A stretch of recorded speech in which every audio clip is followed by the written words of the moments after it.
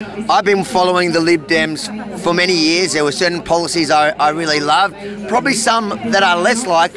One thing that COVID has done for me as a person that's been involved in the political discourse for a while is that I think one of the things we took for granted was civil liberties. And I think the silver lining in COVID and all the restrictions is it's made people like me who have taken that for granted, who would have in the past advocated for police to have more powers to fight things like terrorism, to realise, hold on, let's think about this. What are the effects that this can have, the unintended effects? And I think the Lib Dems are going to, I think the government's going to get a bit of a surprise when they realise how many people are going to wake up to the idea of human rights. Look, I totally agree. One of the things that you would notice talking to the people here is that many of them come from other countries, and many immigrants that have come from countries that have had authoritarian regimes. And I've said for a long time that people who understand freedom the best are those who have lost it. And now we're in a situation where everyone in Victoria has lost their freedom to some degree, and they understand the importance of defending the liberty of Australians, like you say, civil liberties. And I hope that we carry that forward. That's the silver lining in all this. I totally agree. I have a small business, I have a dance studio, and we were really heavily restricted and basically discriminated against in all of the restrictions, and now it continues into the mandating of children, whereas they can go to their swim school but they can't go to their dance school now unless they're vaccinated. I was following David Limbrick since it all started. You mean you were radicalised by David Limbrick, yes? No.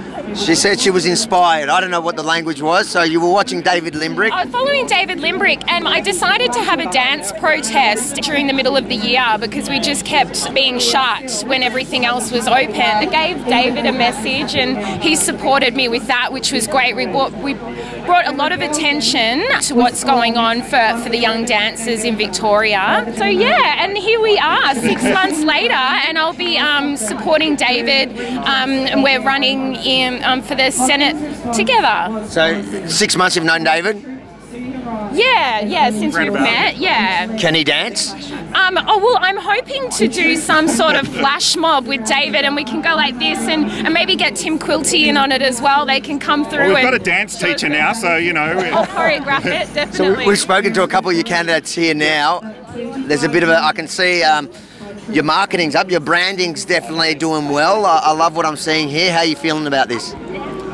Look, I mean, you know, the government's got their power now. The thing that we've got to focus on now is, now that they've got this power, to make sure that it's used responsibly. So I want them to stop this mandate and this two-tier society. So that's what we're going to be focusing on with regards to the new powers. So, where have you been shopping lately? Rebelstore.com.au. Did a vaccine passport check you before you made your purchase? Hell no. There may be an error in the system. We'll have to take care of that. Oh yeah, look, I didn't think it was going to come, but it came, and I've been wearing it proudly ever since. So everything will be okay in the end. If it's not okay, it's not the end. That is exactly what we need to think right now, because it's not the end. We just need to keep fighting for our freedom.